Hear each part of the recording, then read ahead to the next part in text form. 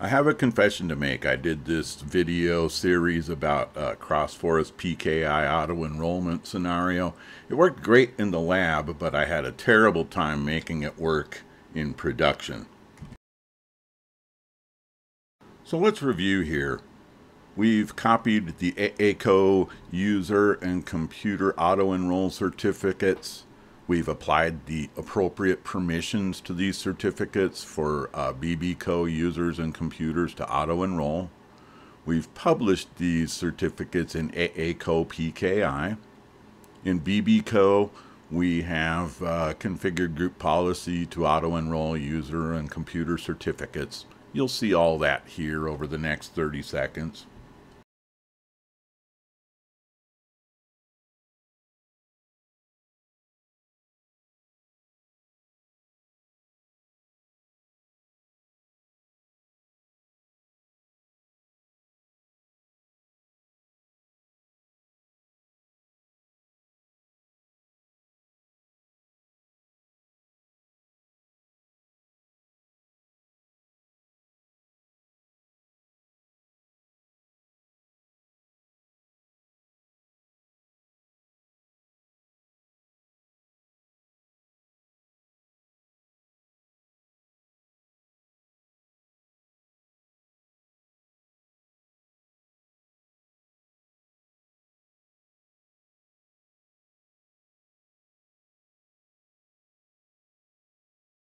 We use PKI Sync to copy the certificate templates, copy AACO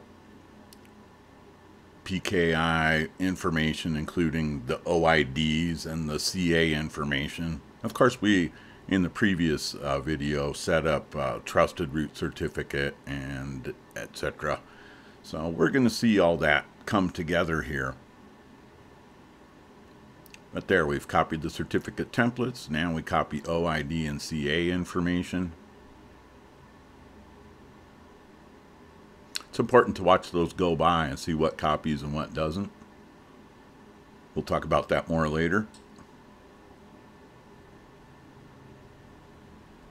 Now we're just looking and seeing the output of our work.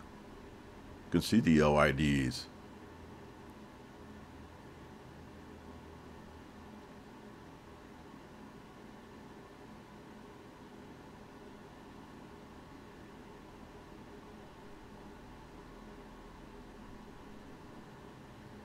We'll see the CA information. We see the certificate templates are in place. Everything's there.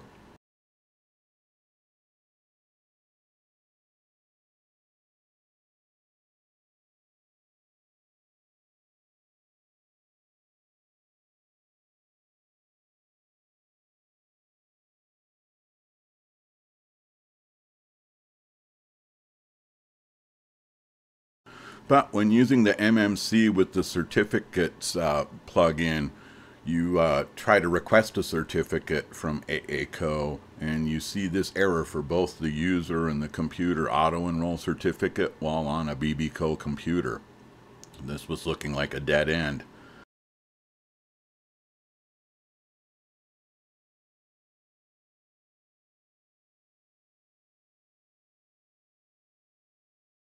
So the security guys requested a couple more certificates. I created those certificate templates in AACO, published them, assigned the permissions, etc.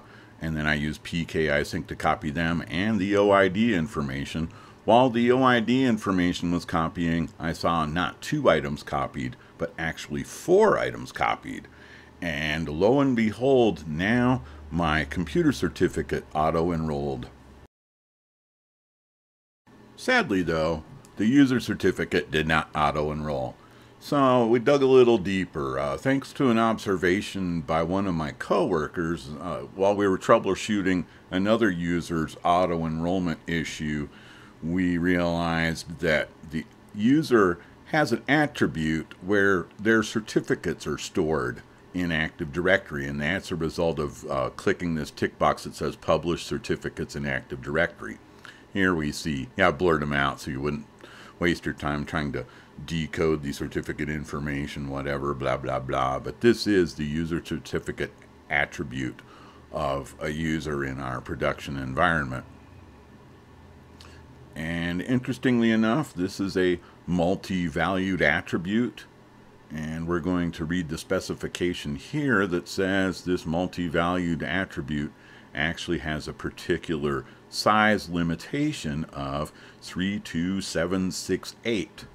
So if you accumulate enough certificates in Active Directory in that attribute, you won't be able to accumulate any more. Interesting twist. So now that we know the computer certificate can auto-enroll, I embarked on removing all of the certificates from my attribute on my user object, and of course I was configured to auto-enroll in the test certificate. Here's a couple of different PowerShell solutions for clearing all of the certificates out of the user certificate attribute. Why are those certificates there? They could be used for encrypting email, etc. But I know within our environment we're really not using them, so we have to question why we have that checkbox.